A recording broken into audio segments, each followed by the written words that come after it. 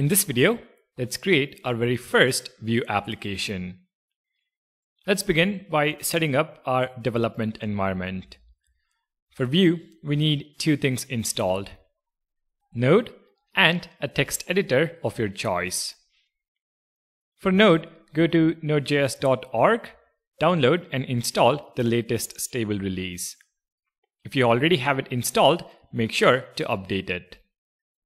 For text editor, I recommend VS Code. You can download and install it from code.visualstudio.com. After installing VS Code, open the Extensions tab and install the Vtour extension. This extension provides syntax highlighting, code snippets, linting and formatting support, auto-completion, and a lot more features specifically for Vue.js. Alright, to get us started, I have created a folder called Vue.js 3 and opened VS Code inside that folder. This folder is going to be our workspace for the rest of this series. Now let me tell you that there are 4 different ways of adding Vue to a project. We will be following only one of them, but I want you to be aware of the different methods. The first one is to simply include Vue as a CDN package. All you have to do is include a script tag. If you've worked with jQuery before, this should seem familiar to you. The second way to add Vue to your project is using npm. In your project folder, simply run the command npm install Vue at next. This will install Vue 3 in your project. This is also the preferred approach over CDN approach when building large-scale applications with Vue. The third way is to use the Vue CLI. CLI stands for Command Line Interface, and Vue provides an official CLI for quickly scaffolding single-page applications. What this means is that by running 2 commands, you have an entire Vue project up and running. You run npm install -g at vue/cli and then Vue create followed by the project name. This will set up an entire project for you. The fourth way is using Vite. Vite is an opinionated web dev build tool that serves your code via native ES module imports during dev and bundles it with rollup for production. Because of the ES modules approach, your code is served at a lightning fast speed and you get nearly instant hot module replacement. To set up a Vue project with Vite, you just have to run one command: npm init vite-app followed by the project name. This again will set up an entire Vue project for you. Although there are 4 different approaches as we have just seen, we only have to learn one of them to get started with Vue. The CDN approach probably makes sense when you want to incorporate Vue into an old legacy codebase where some parts of the UI will be enhanced by Vue, or it might also make sense when you want to quickly prototype something for learning purposes. The npm approach is the recommended approach for building large-scale applications with Vue.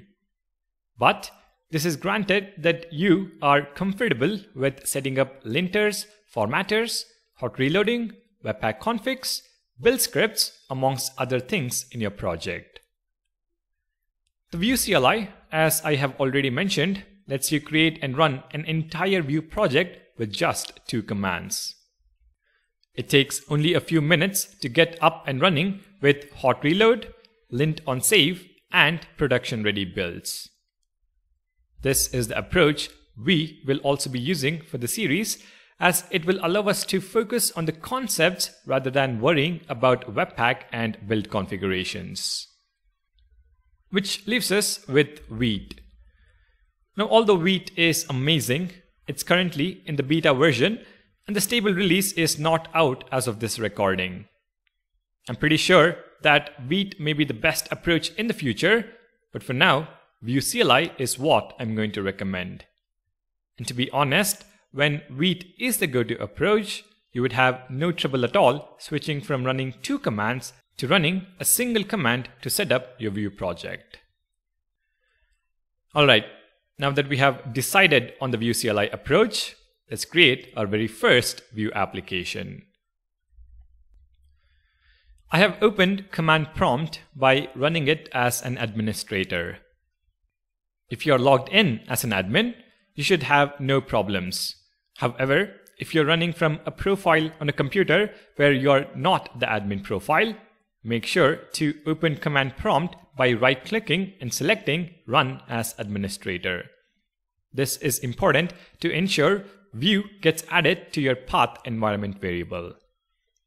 So in the command prompt, run the command yarn global add @vue/CLI.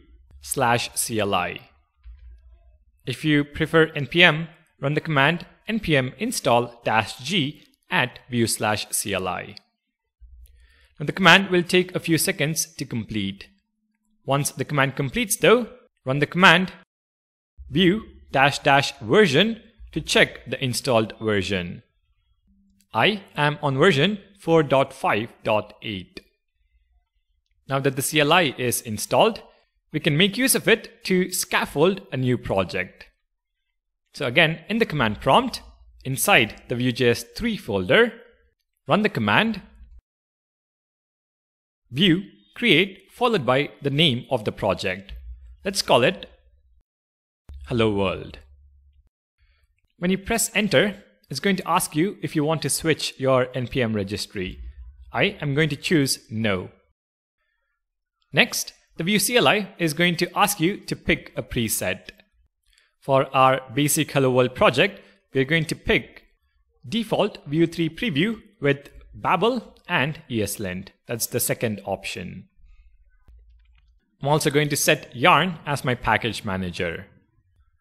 This command again takes a few seconds to run, and once the command completes, you should have a new folder called Hello World, which contains our Vue application.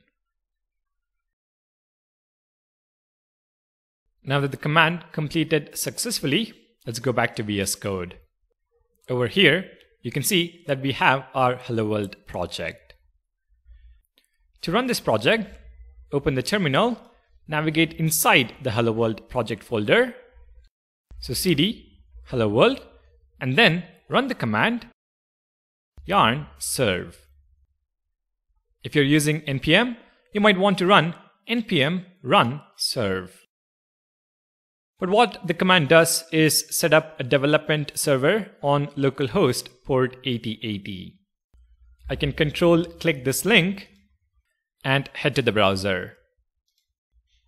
You can see that our Hello World project application is up and running. By default, the UI features a couple of links for a beginner to get started. So there you go, your first Vue application up and running. And it pretty much required you to run 4 simple commands. Yarn global add @vue/CLI, Vue create hello world, cd hello world, and finally yarn serve. Alright, now that we understand how to generate a Vue application using the Vue CLI, in the next video, let's understand the project's folder structure.